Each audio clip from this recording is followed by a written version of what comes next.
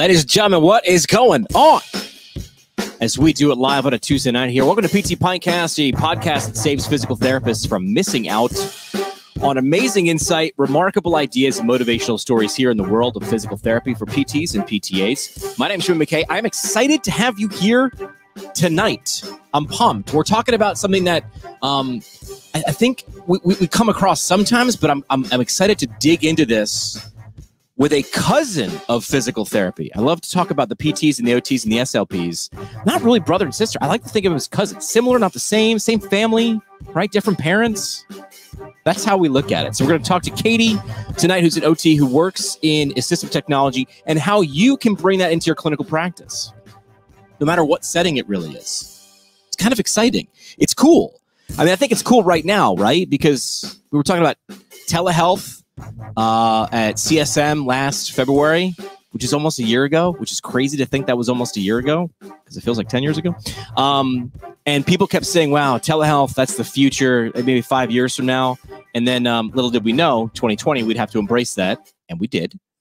But assistive technology, how can you use it in clinical practice?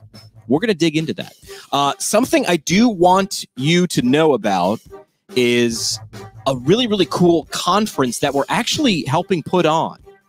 Bring that graphic up. We are putting on a conference for physical therapists, physical therapist assistants who are looking to up their oncology physical therapy game.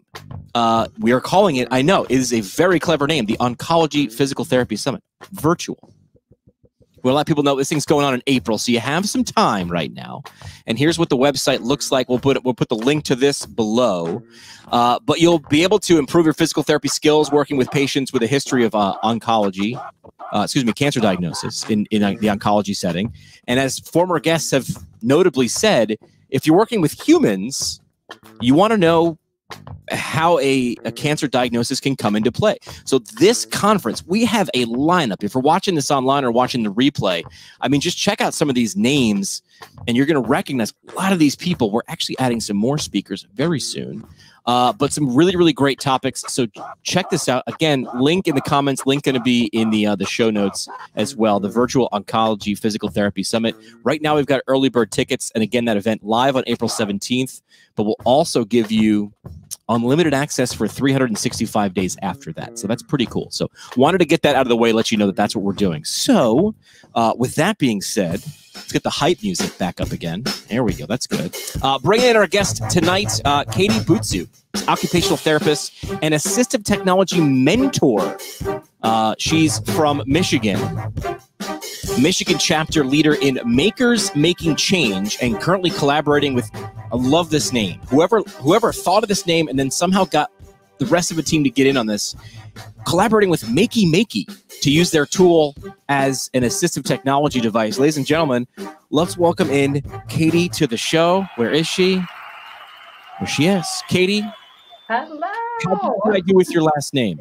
You did phenomenal. That was actually first time. Really? For anybody. Because like I was reading the intro, I was like, oh, before we met backstage, I didn't ask her how to say her name, which I usually do. I'm usually pretty good at that. And I was like, oh, man, now I got to do it. And if I don't butcher it.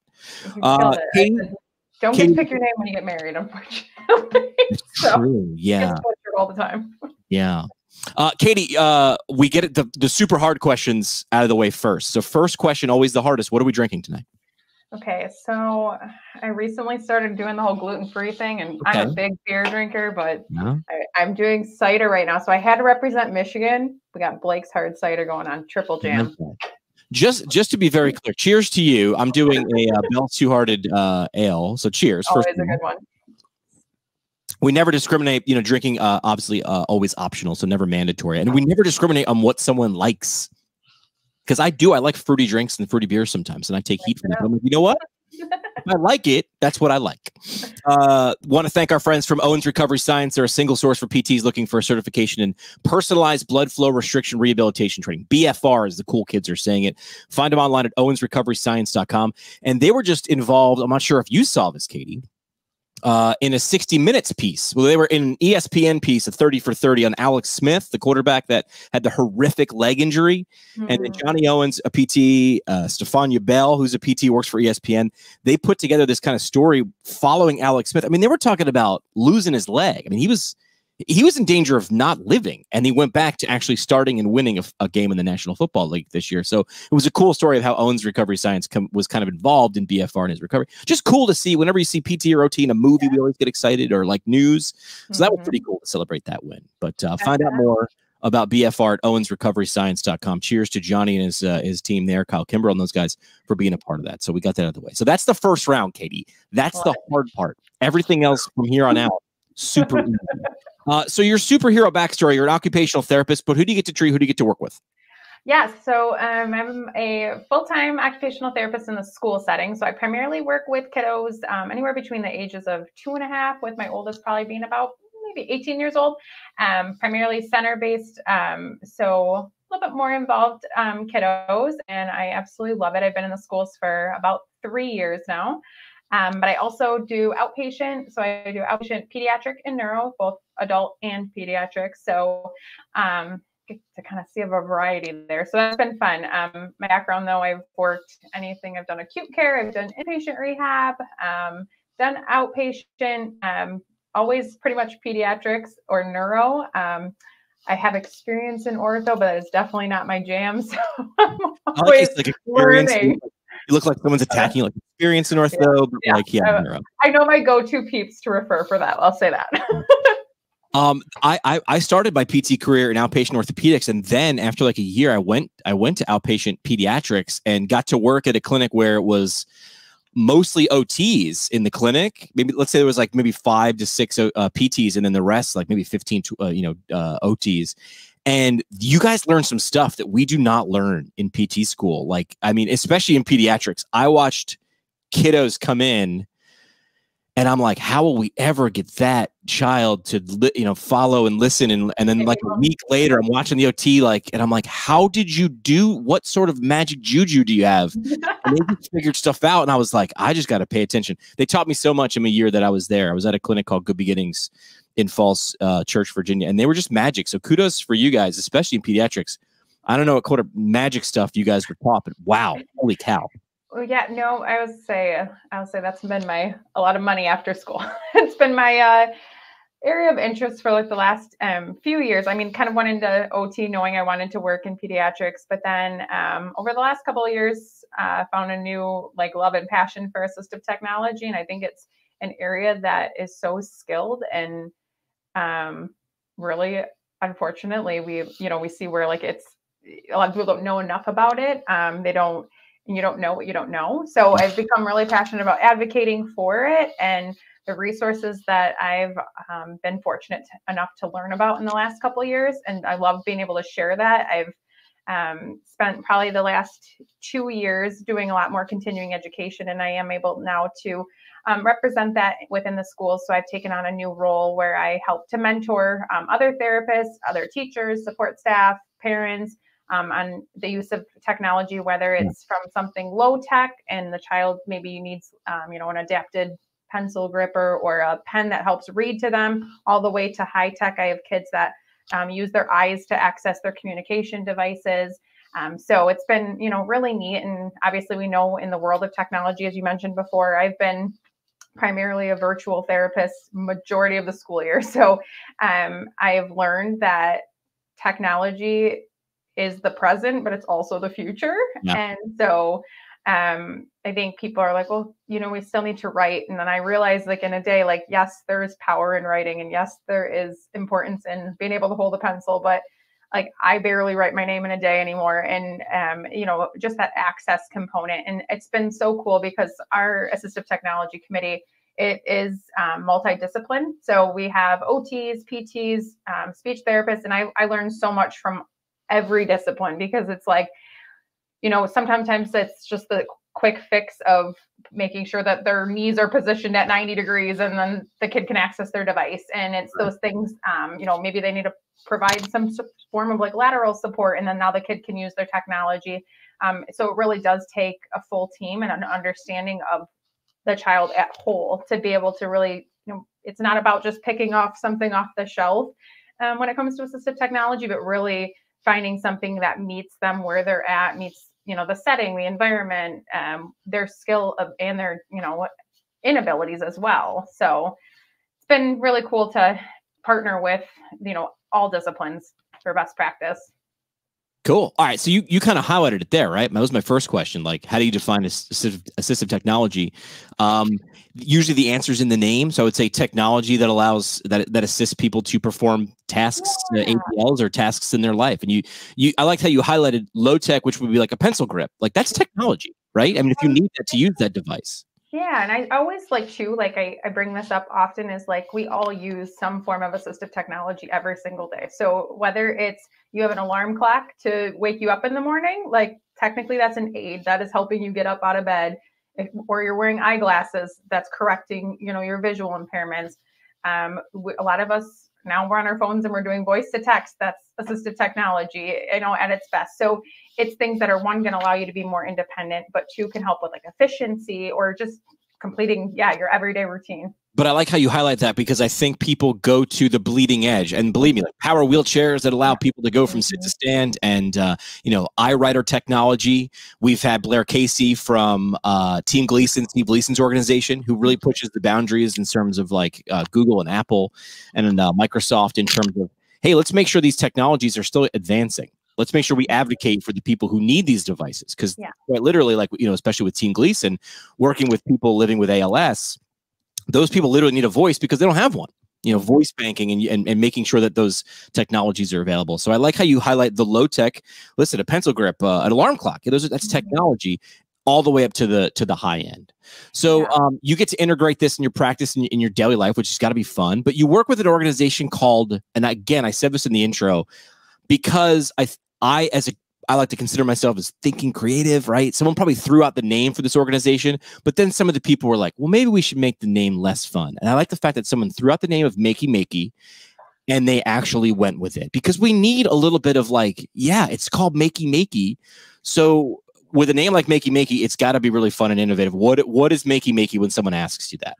Okay, so I'm going to give you the backstory on how I found out about Makey Makey, and then give you like what the product is, and then how, because when I looked it up, first thing was I had seen it at a OT meeting, actually a staff meeting, and our technology integration specialist in our ISD comes out, he's always got the brand new things on the market, brought it out, and he hooked it up to Play-Doh, and he hooked it up to a banana, and like he was tapping it and it was playing music. I'm like, cool, not really sure how I would ever use this. And then I realized probably almost a year later, actually, I was at a conference and I was like, looks cool again. I'm like, and then it was a mindset. I'm like, ultimately that's a switch is what that's doing. So it basically is a circuit board, and it takes everyday objects and it turns it into, it actually is a keystroke. So as you see on the screen right now, they're hooking up a banana, and the banana's now the space bar. So we've kind of, as I started diving into it, I was like, this is awesome for therapy. Like, I'm like, there are so many things, like that person's working on fine motor skills. They're working on visual motor skills. I'm like, so it really just took like an OT's lens to look at it from a different mindset. So it wasn't obviously intended for this purpose at all.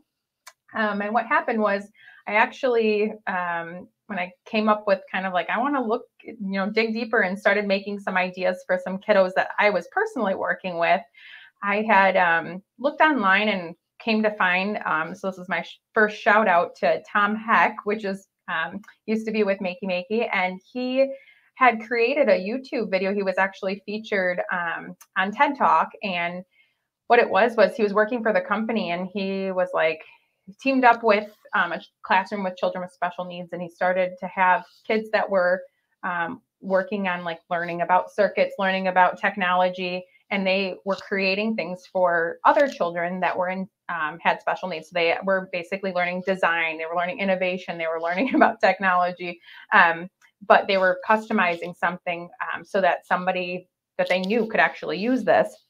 And so I was like, this is really cool. Then I realized how behind the times we were, because this video was dated from like 2006. And I was like, what? The product came out, the product came out in 2010. So it was probably back in like 2016, but it was still like 4 or 5 years old. So we made a video, myself and my coworker, and we sent it to them, and we're like, we want to know you guys. And they actually were like, we'd love to meet you. So we started chatting with them, and then they were like, this is awesome. Like, you know, this wasn't what it was intended to be for. Like I said, it really is just teaching a basic circuit through this basic circuit board, and it helps you learn the understanding of a circuit, and you teaches about conductive, you know, electricity and things like that. And they're like, but if it's gaining someone access to something, like, that's wonderful. Well, the nice thing about it is it's $50. So I was like, this is great, because often we know with assistive technology or anything in medical world, one, you put that AT in front of it. Yes, it's money. And then two, it's just, unfortunately, you know, you're dealing with insurance companies, and it's a very long, drawn out process. And so often what I see is like, we're basically putting the child on pause and waiting for insurance. Right. And so, or like sometimes you'll go through the whole process and really like that product doesn't end up being the right one. And then you have to wait 5 years. And so it's a nice, like, it's been nice, almost like for that middle ground of you're trying to figure something out. So like, for example, how I originally, like I said, first started working with it was I was working with a child with autism, and he was working on fine motor skills, working on attention to be able to sit and participate in fine motor activities. And I maybe would get like 10 seconds out of him. And so I had created adapted paint brushes. And so he was more at the cause and effect play level. So he's about a 6-month-old level. And so basically created paint brushes. And so every time he touched the paintbrush to the paper, it would make sound. He wasn't doing anything with the computer, but it was just causing that sound and effect. We got him to sit for 40 minutes and participate in painting. And then he had peer interaction, and he was imitating some like of the lines, and it was just awesome to see. And so it kind of really opened up my eyes of like, what else can I do with this thing? So for the podcast audience who maybe wasn't able to see the video we were playing, really it's a way for you guys to gamify everyday objects. Using alligator clips to turn a banana into a space bar, or several bananas into a virtual keyboard on your computer so it makes noise. For sure. But there's no coding. There's no hardware. There's minimal hardware, and there's definitely no software involved. So it's a $50 item that will allow you to gamify a lot of these objects. And you can use it with anything on the online. So when I think about this, like, and I'll kind of like give you guys like a background of like, I often will use it with some kids, like, for example, that they love Thomas the Train, or they love Big Shark, right? That's like the go-to songs. You can set it up where like that becomes to activate the key to actually click the mouse on the YouTube video. So I'll have kids work on hitting it, and then their favorite YouTube video comes on. It's been a like life-changing thing for me during virtual, because I work with kids still that are very involved and are using switch access, and they're on the computer. So it allows me to gauge, yep, they hit the switch because the music came back on. So it's been really nice. Like you said, it takes everyday objects, so like tin foil, but that's where I was like, nothing I was really doing was like coming up with new interventions. I was taking everyday OT, PT related interventions and then basically just gamifying them. So some examples to include, like, I had seen, you know, that one of my kiddos was working a ton on weight shifting, and we were working on, I was co-treating a lot with a PT. And so she was often using like the rocker board and, you know, just a lot of those typical things that you would see in a clinic. Right. And so like, well, a rocker board can become a switch. And so we just lined it with aluminum tape, and it became grounding them that way. And so it's understanding of like that the child basically needs to be the earth, and then you have to like have that understanding of circuits. It is the most easy product to use, but it's been, like I said, a game changer in my therapy sessions. I've done anything to work on with PTs. I've helped create things to work on like single leg standing balance. So we've worked on gross motor coordination. We worked on range of motion. So it really lets you, and I love how you put your OT mind onto it, which is like, okay, I get this. I can, number one, it's easy. It's universally adaptable, pretty easy to use with everyday objects. No real higher level engineering degree required, but you're able to kind of wrap your PT OT brain around it and go, how can I make this fun? Like when you were talking about creating, using the rocker board, it reminded me of, have you ever heard of Go Baby Go? Yeah. So Cole was talking about, you know, one time using an ATV, and they're like, we wanted the kid to stand. So every time he sat down, they reversed the switch and the ATV turned off. So he had to stand to make the ATV move. And it's just gamification. And you're saying, well, I don't know, Katie, maybe this is only for kids. Look at a Peloton bike, right? That little output monitor that tells me how fast I'm doing with my cadence and my resistance, and that little bar that goes up. That's gamification of my exercise. Yeah. So like I would say, no, I would not put a limit on age range. So like when you say the box, it's like designed for like older kids. Well, obviously I've been using it anywhere from preschool, but I've used it with adults in my outpatient job. So like I kind of now in my mindset, I'll go into an outpatient clinic, and when I see somebody, like sorry if I offend anybody with this, but like I am not a fan of the resistive clothespins. And if I see anybody else just putting up clothespins, I wish I could just rip them out of every clinic. So, but it's like, I get their point. Like, you're working on some finger strength, but how often are you actually doing that? So I was like, that's going to be in the clinic and it's going to be used. It's got to be used for something a little bit more engaging. And so basically you can, same thing there. Like you could have made that working on pinch strength or working on their range of motion to reach to the top, and that actually becomes resistive by adding just a piece of aluminum tape. And working in, working in the field of therapy, at least in an outpatient setting I've worked in, it is like we're like scheduled on the hour. You have minimal prep time, and so the thing is like sometimes it's just a matter of me sticking the alligator clip in Play-Doh and then using that to make whatever I'm doing to be conductive. But it just adds that piece of technology in which we know is highly engaging for not only a child with a disability, but any child or any adult. Like that's our norm. Yeah. I mean, look at products like, are you familiar with Blaze Pods? Blaze Pods are pretty much like dots, right? Like a dot about the size of a hockey puck, and you get like a set of 4 or 5 of them, and they connect to an app, very quick and easy. And all of a sudden you want to work on speed and agility for high performance athletes.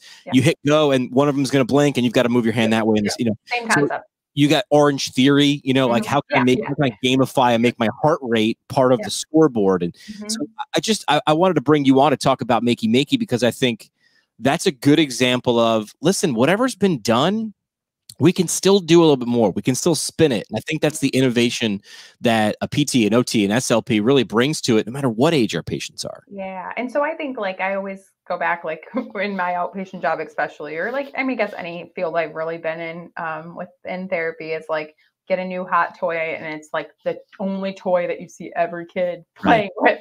And it's just like, that's fine. And you can try to like mix it up a bunch of ways, but that's where I'm like, that's where I find almost like my creativity, and I challenge myself of like, okay, so in the clinic, for example, like, so one of the things, I think you had the video that we could show is like the hula hoop. And so a perfect one to show is like, we also know that usually, at least where I've ever worked, there's not usually a lot of money that you have for resources. Also correct. We're making a lot of things out of plastic bottles, especially in pediatrics. So Mark Lyons, my colleague who's done a lot of this, obviously developing this with me, we've created these just short YouTube videos, because what happened was we'd often see like ideas and it would give you the end product, but there'd be no sort of form of instruction. And let's be honest, like as an OT, I had no idea like anything about circuits or anything about soldering or stripping wires. I've learned a lot, but I've learned a lot through trial and error. And so we've tried to create these videos. So this one's just taking a therapy ball. You're going to see an exercise ball probably in every single clinic. We used some speaker wire, but you can also use, if you've got like Ethernet cords hanging around from when you had dial-up internet, some duct tape. Aluminum tape is my best friend when it comes to conductivity with a lot of these. And so you can see it just basically created like a target. And then you see right here, those are some fancy, those are called zip snips. So if you're going to get really technical with those, I would fancy there, yeah. They're great scissors. But yeah, so I made these foil targets. So basically these are going to what completes the circuit. So these are going to be positioned on the floor. And so kind of like what you were just saying with those like blaze dots, this is kind of the same concept, is basically these are going to go on the floor and act as targets. So for example, this could be your left arrow and your right arrow. So say a kid wants to play Super Mario Brothers and they've got to create Mario running on the screen. They have to move all the way to the left. You'll see I kind of demo it at the end, but I'm sitting on the ball. So we know that we're working on core stability. We're working on weight shifting. We're working on, motor control, all of those things. But as you can see on the screen on that video, I'm actually causing the Yeah, I'm playing the bongo.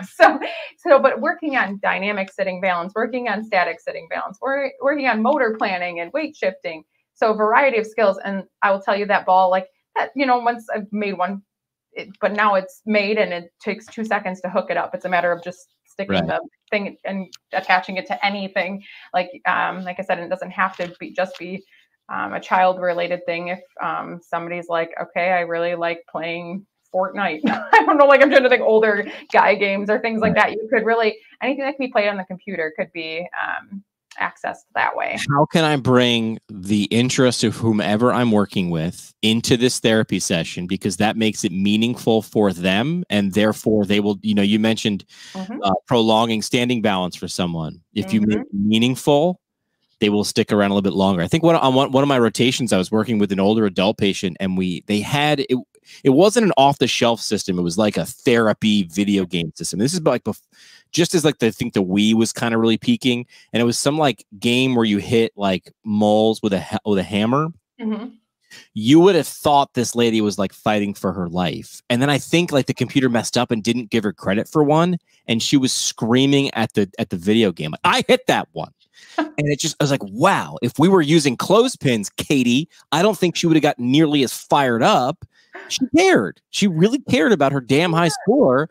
And she wasn't even thinking about the fact that she was reaching overhead or she was, moving her arms. So like, I think that, if you can make it meaningful. And well, here's a quick question. What is the age that we should stop making things meaningful? There isn't an age. So it's not just this is make it meaningful. Yes. And I guess I always say that's where I get on my soapbox is like, and I'm guilty for it. So all of you therapists that are listening, I'm sure at some point we were all guilty of this.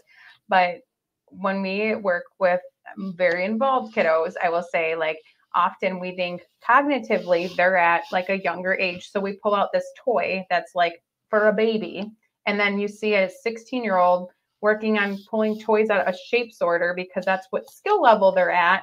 But I'm like, do you think a 16-year-old boy really wants to be playing with a shape sorter? So that has been for me, I'm like, that's not okay. And so that's like where I really am like, we need to do more. And there's so many resources out there that we can do more. So you bring up something that, are you familiar with Steven Spahn? Yeah. So he's great. So look him up on Twitter. We'll find him. We'll put the link in there. So Steven's a real big advocate for taking games like you mentioned, Fortnite or Call of Duty or any game, and making sure there's a way embedded in the game to make the difficulty level adaptable. So if you were taking that exercise ball that we just talked about, you made a circuit left and right. If you were to throw someone to play Fortnite or some advanced video game, that'd be just really hard, even if you were a top level athlete to compete. Because these things are designed for very fine motor, right? But if you can adapt the game to make that difficulty level very easy, you can make that game now, because now it's meaningful. Now, who doesn't? What 19-year-old kid doesn't want to play Fortnite? Apparently, all of them want to play Fortnite. Just spoiler alert for you. But if you can make that adaptable, and Steven is an advocate on, especially Twitter, in terms of talking about that, and almost daily, he faces, well, why the hell would we want to do that? And he's trying to highlight there are a lot of people who'd like to be included, but you're leaving them out. So if you embed this in the game, if you bake this in the cake from the beginning, you don't leave anybody out. So I also want to highlight, you're not leaving anybody out because you're saying, let's be creative. Let's make it meaningful. Let's make it easy. We want therapists. If it takes 45 minutes to set up, I can't do it. And Makey Makey, it solves a lot of these things and devices like that. And I'll say too, that's where I'm still learning and trying to grow is when you were saying earlier, it doesn't involve coding. No, it doesn't involve any coding, but it does pair really well with a program called Scratch, which is very simple coding, elementary level learns it. And so I've actually been working on a lot of okay, so this child really does like unicorns, and just learning how to basic, if they move their body, for example, if I'm working on range of motion and I'm trying to get them to flex their shoulder and they touch the top arrow, maybe the unicorn jumps. And so learning that understanding of those keystrokes. So you can advance it to that level as well if you really got into it, which is cool, as well. Yes. I love that. We'll talk about 3D printing in just a second, but I have to let people know that I don't know if I even talked about this. It's hard to see on the screen, but this is one of my favorite drinking glasses. It says, it's one of my favorite lines from Game of Thrones. I drink and I know things. We're giving away some pint glasses, Katie. We're going to give away like one per episode starting, I think, next month. If you want one of these free pint glasses mailed to you, by the way, for free. Yeah, Katie wants one. Hit ptpintcast.com. There you can enter the pint glass giveaway. It's all from our friends at Your CBD store. CBD is coming up in conversation with pediatric patients, with older adult patients, all patients. At Your CBD store, it's headed by a physician. They know you want to be an up-to-date therapist in terms of having these conversations. If something pops up, if people are using it, you want to make sure that you understand how it's going to potentially affect your treatment session, right? In order to stay up to date, you need the latest information about CBD and how it'll affect your patient. The problem is there's so much information out there and so little time in your day, as we know. It can make you feel just kind of confused and overwhelmed. And your CBD sort of things, it's just plain wrong to not be able to give your patients care from the latest evidence. So go to cbdrx4u.com. That's the website, cbdrx4u.com. Check out their educational links, check out their offerings and how it might affect your patients, and then begin speaking confidently and clearly about CBD for your patients. Look, you're not going to be prescribing this, right? But if this is going to be, being taken by your patients, you want to understand that. So go to cbdrx4u.com so you can stop feeling overwhelmed about the use of CBD with your patients and start feeling confident that you've got the latest and accurate information. And hey, why not score a free pint glass while we're doing it? People like the free stuff. So again, hit ptpintcast.com and sign up for that. A pretty cool use of adaptability. I remember when I first saw my first 3D printer, I was like, so it makes like a real thing, not a picture of a thing. It makes a real thing. How have you been bringing 3D printing into your practice? Like, where does your OT brain go with this stuff? I'm so excited to share this with you guys. So also very cool is I actually, so back to like cost and we knowing that assistive technology is often not covered by insurance, unfortunately. Right. I was working with a little boy who has cerebral palsy and hydrocephalus, and he could not feed himself, and he was 4 years old. He could not hold a spoon, and they kept working on just working on his grasp, I'm like, okay, but at what point, do we look at a tool versus to help him? And so we were triangling a bunch of different just universal cuffs that were already on the market, like the basic strap. Well, his skin was super sensitive to it, and so it was bothering him. So every time it would leave indentations or he'd get a rash. So I'm like, well, that's not working. And then they're like, well, you put a glove. I'm like, you have to have a glove and the universal cuff to eat. So I started looking a little bit online, and was things were $20 to $25. I ended up purchasing one on Amazon, and it didn't work. And then I was like, you know what? I knew we had a 3D printer and we have access to one. I'm like, there has to be some form of a file. And I didn't know anything about 3D printing. So stumbled upon Makers Making Change, which I'm excited to chat about.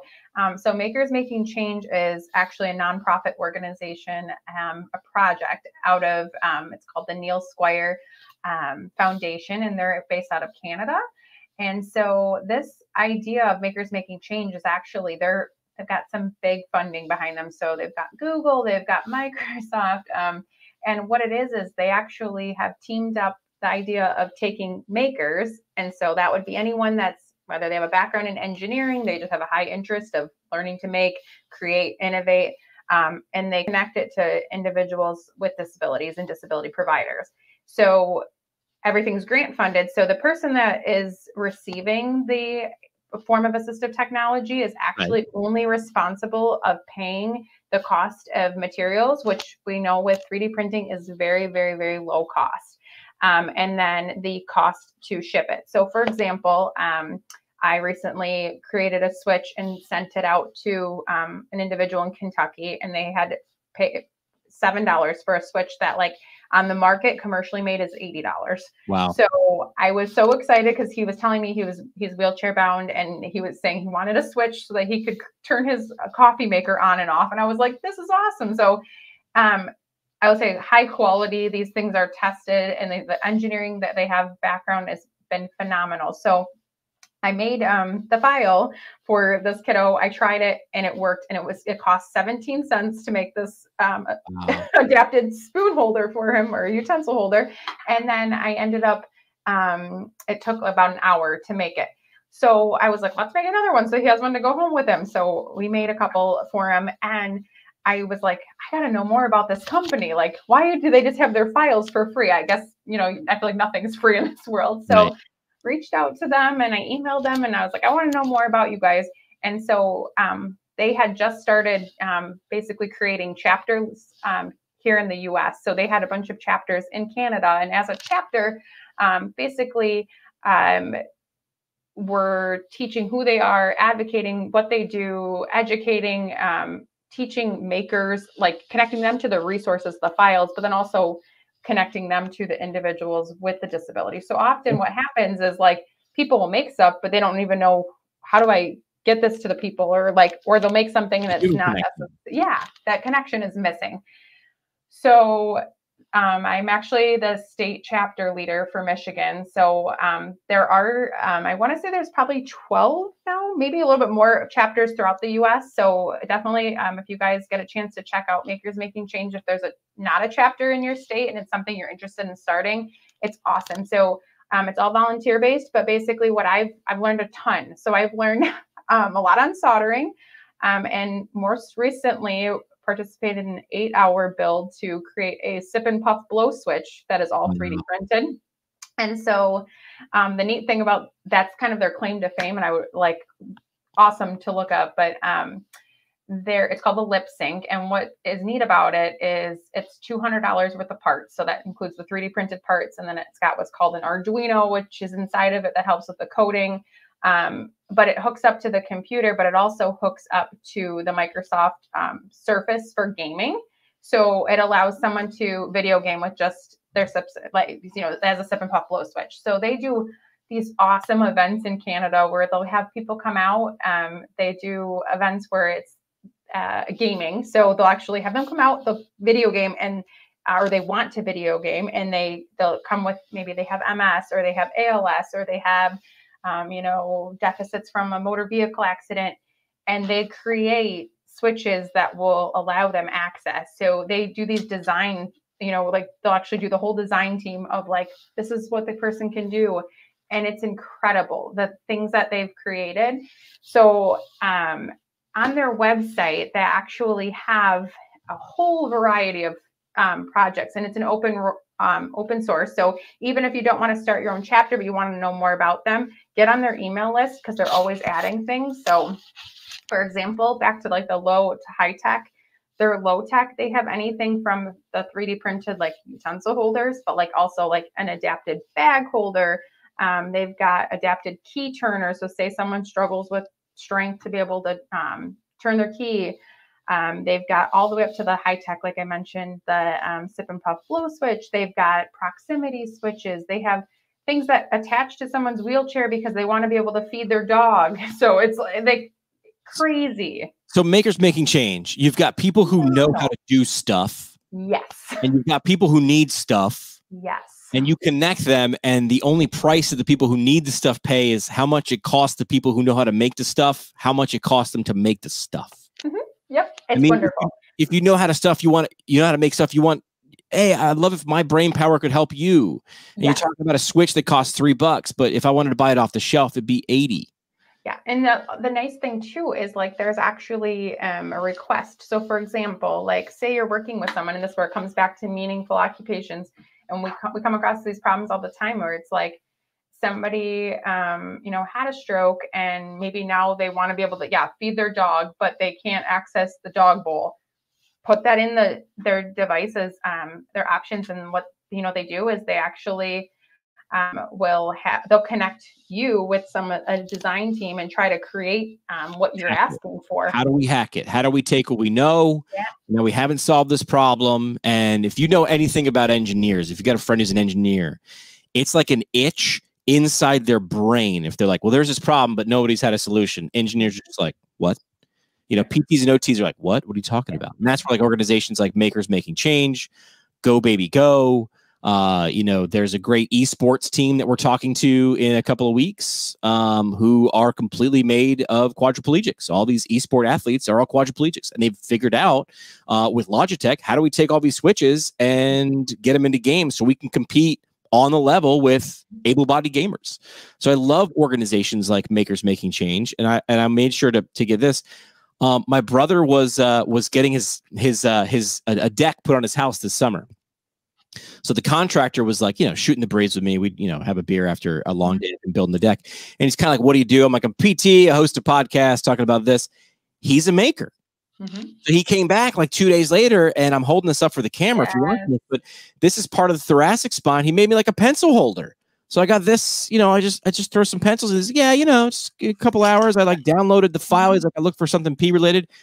So I thought, hey, a thoracic spine thing. So here's my pen and pencil holder. But people who have an itch for helping and making, you're right. Sometimes the biggest problem is, how do I logistically connect with someone who needs something? And that's what great organizations do. They solve it. And that's like the thing is, like, the more I can get on shows like this and share that, because it's like, otherwise you wouldn't know to look up Makers Making Change if you don't know what you don't know. And so I have learned like so much about, like, people are like, I didn't even know that resource or a resource like that was even out there. And I've watched how helpful it's been for more of the like meaningful occupations versus like basic ADLs. So like if someone's like, I really want to be able to hold my drumsticks, like that was something I came across this summer. A little boy I work with that has cerebral palsy, and he's super contracted, and he's like, I just want to be able to drum.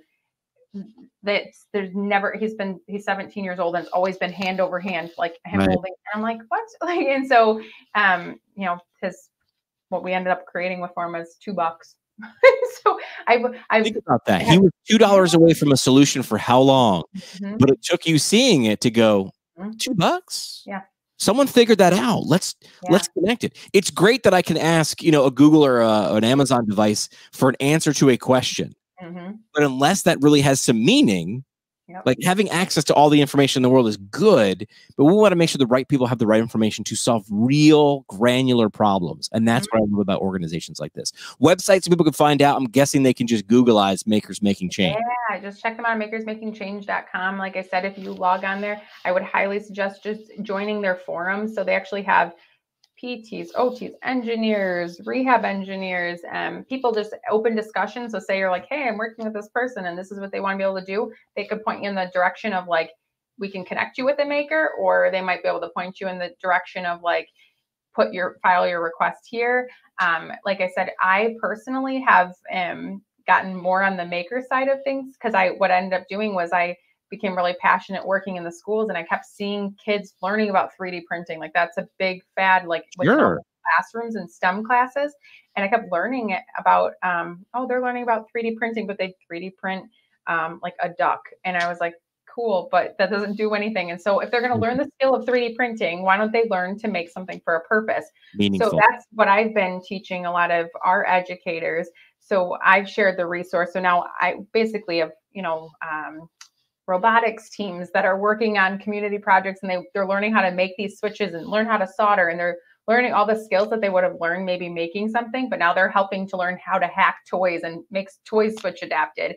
And so I'd love to connect people, on here that are like, oh my gosh, I could use a toy. Maybe I personally work in an area where, low income families. And so unfortunately, like we might show a switch to a kiddo, and what happens is like that 45 minutes within therapy is the only time they have access to it. And it's like then they go home and they don't have toys that are switch adapted. So it really has allowed greater access across all environments for kids and adults. Fantastic. I love that. I love everything you're doing here. Makey Makey is a good example of how can you take something that's cost effective, easy to use, meaningful. I mean, it's got to be meaningful. And then Makers Making Change. How can you take people who are super smart and have people who need something, put those people together? I heard from a real smart guy once, technology never really solves a problem. You need a human to solve a human problem. Technology might be the tool you leverage, but a human's got to solve that problem. That's really something like Makers Making Change. It makes that human connection from one to the other. Katie, are you ready to play 3 questions? Got it. I sure hope so, because we're doing it right.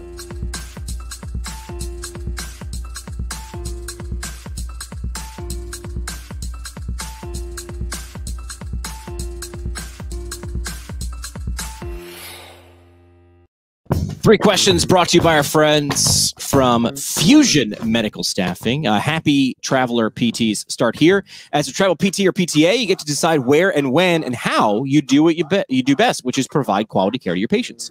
With a traveler-first mentality, it means you get full control of your healthcare career so you can create the travel lifestyle you love and deserve. You earned it.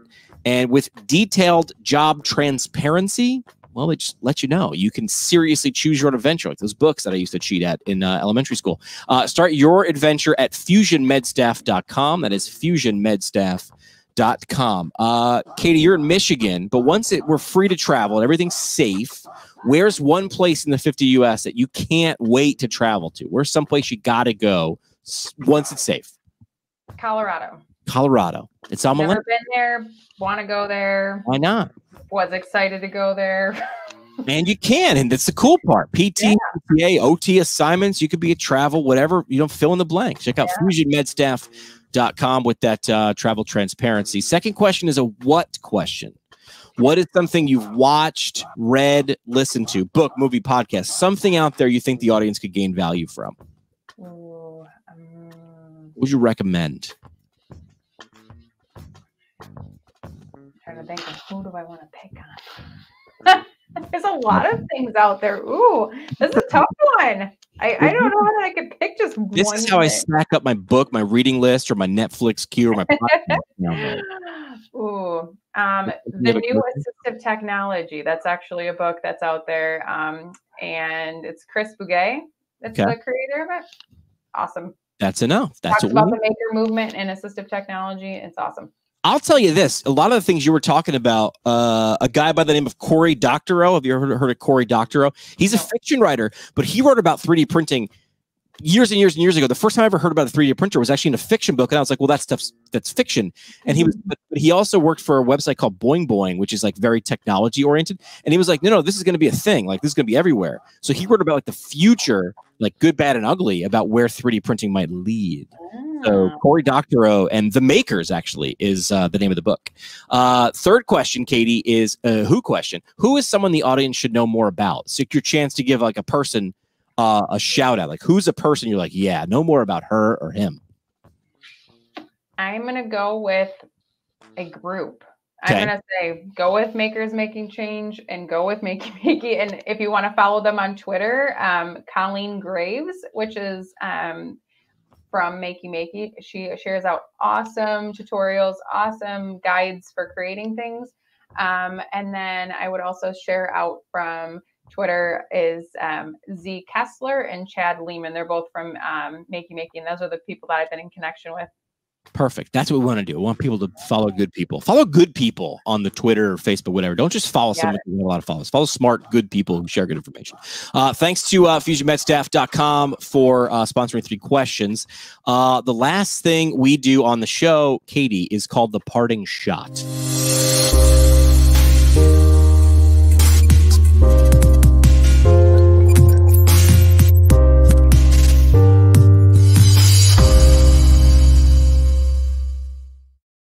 Parting Shot is brought to you by our friends from the Academy of Orthopedic Physical Therapy. They know you want to be a confident, up-to-date orthopedic physical therapist. In order to do that, you need an easy way to get the latest information so you can best treat your patients. Problem is, new information constantly coming up every single day, and you probably don't have time to keep up with all of it, which can make you feel lost and overwhelmed. Well, they think it's just plain wrong not to have the best information for you and your patients. They get it. So go to orthopt.org. Sign up for current concepts of orthopedic physical therapy and begin your journey to becoming a confident and current orthopedic PT. This way you stop feeling frustrated and overwhelmed and instead start getting the cutting edge information from the leaders in ortho PT. Again, that's orthopt.org. Katie, your parting shot, your last chance for kind of like a mic drop moment, a sentiment, a quote. You said earlier you had a soapbox about the clothespins. That's fine. What would you want to leave the audience after they learned about assistive technology, 3D printing in with their patients today? When you think it's impossible, it's possible. Go with that. Yeah. I like that. Short and sweet. And it really, what your quote does, it's more of a mentality. We're not saying we've solved the problem. Makey Makey just has a device that'll help you twist and turn and add. And Makers Making Change, they might have never heard of the problem you're going to have your patients facing. but it's a mindset. It's a process. If you think it's impossible, maybe think again. That thing's probably possible. So I love that. Katie, appreciate you coming on here and just talking about good stuff and good people who are trying to make change and make things better for our patients and those that we serve. So I appreciate your time for getting us hype about this. Thanks so much. I appreciate it. I'm excited.